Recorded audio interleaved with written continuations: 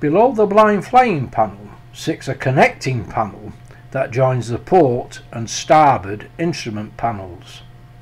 The connecting panel is the foundation for the lower anti-vibration mountings for the blind flying panel.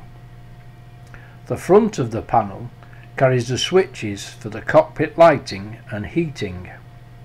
There are 3 lamps fitted to the Whirlwind, 2 mounted below the reflector sight to illuminate the instrument panels, and 1 above the compass. The removable upper cannon breech access panel forms the lowest section of the instrument panels. Attached over the starboard cannon breech, a dovetail bracket holds the gun camera film footage indicator, an original and very rare piece of equipment. To the port of the breech cover, mounted on an angled extension to the port instrument panel, can be seen the remote contactor instrument. Part of the Identify Friend or Foe equipment, it was in essence a time switch that controlled the pipsqueak signal sent from the aircraft to Allied airspace radar defences that the aircraft was a friendly and not a hostile. Again, a very rare and expensive original piece. Situated to the port behind the pilot's head armour, the undercarriage warning horn is attached to the pilot's crash pylon. Another rare original piece the Whirlwind Fighter Project acquired for the build of P7056. The most recognisable instrument in the Whirlwind is the Reflector Gunsight. The early production Whirlwinds were fitted with the round screen version. P7056, being a late production model, is fitted with the rectangular reflection screen version. The Whirlwind Fighter Project was unable to source an original Gunsight and plug, the later models being very rare and very expensive if one can be found at all. With the May deadline for moving the cockpit section to the Battle of Britain Museum fast approaching, the decision was taken to manufacture a full replica. We had looked at a number of 3D printed versions, but did not consider their quality approached the standards we were looking for. The Gunsight consists of 3 main sections: the reflector head casting that houses the upper focus lens and bezel. The reflector screen is held by the angled arms of the casting. The main body houses the sight graticule and the adjuster cams. The cams are operated by 2 rotating rings.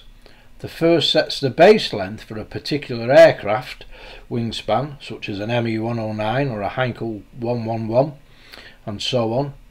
The second ring sets the range scale. While sophisticated for its day, the Mark II sight was soon superseded by the gyro-stabilised Acemaker gun sight.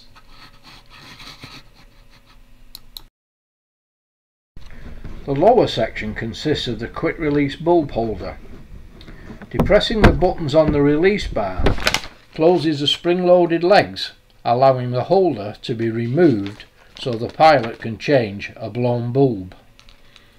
3 spare filaments being held in a rack on the starboard cockpit wall.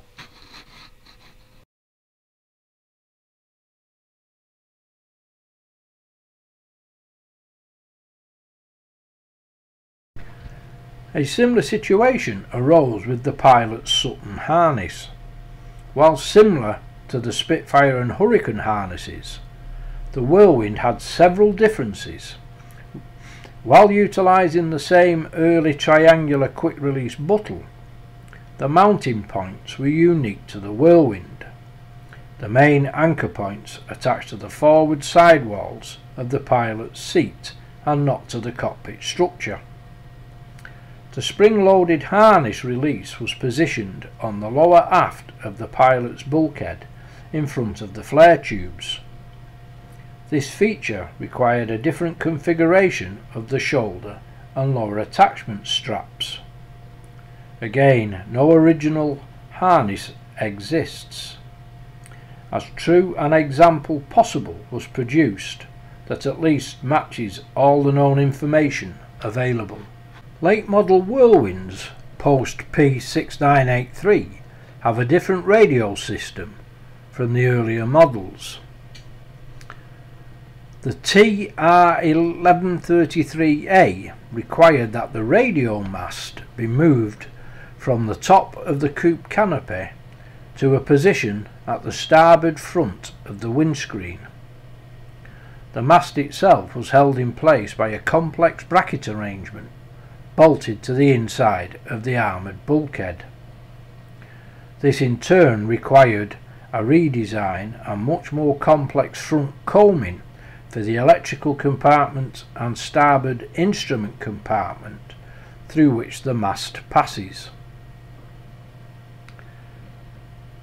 The Type 1133A radio was only in production for a very limited period and is now virtually impossible to obtain. The Whirlwind Fighter Project was most fortunate to possess the correct sheathed mast with the correct socket connections, a very rare piece indeed. To finish the as authentic cockpit reproduction as we can possibly produce, the map case was manufactured to hold original World War II operational maps held by the Battle of Britain Museum, and then fitted to the inner edge of the starboard diaphragm bulkhead. The Whirlwind Fighter Project is a not-for-profit charity run by a group of dedicated volunteers. If you feel you could assist in recreating this iconic World War II fighter, please visit our Facebook and web pages.